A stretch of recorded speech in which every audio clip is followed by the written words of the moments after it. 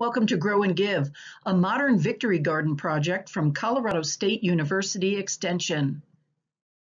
We're here to help you learn to grow food for yourself, your family, to share with your neighbors and your community.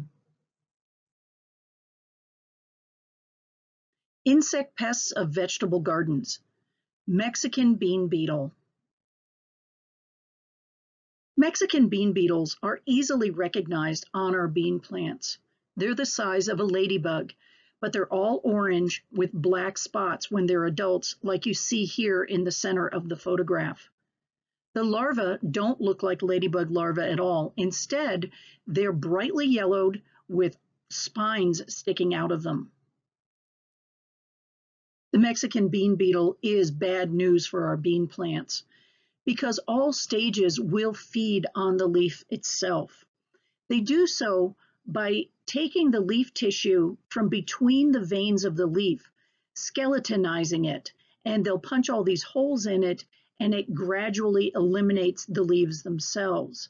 This can cause a lot of damage to your stand of beans because the plants don't have the leaf mass they need for good photosynthesis. It's important to scout your garden looking for the first signs of the Mexican bean beetle. They'll overwinter in the soil or in garden debris, so meticulous garden cleanup is important for trying to rob these insects of a place to overwinter. Then check the underside of the bean leaves as you scout your garden on a daily basis.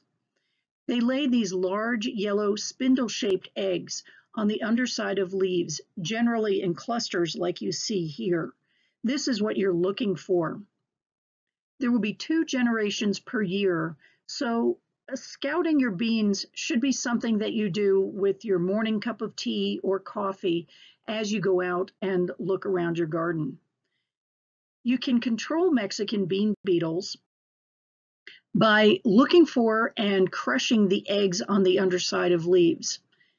Alternately, you can take a bucket of soapy water out to the garden with you.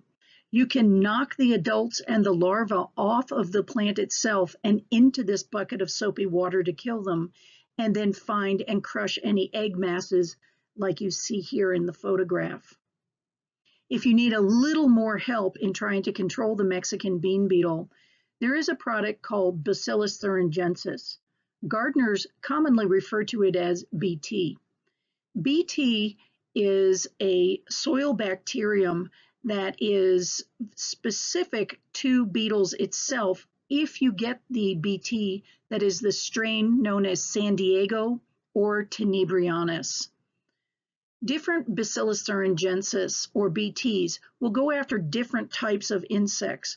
So to control the Mexican bean beetle, this is the strain that you want, San Diego or Tenebrianis. Grow food, give locally, support your community. Contact your local CSU Extension office.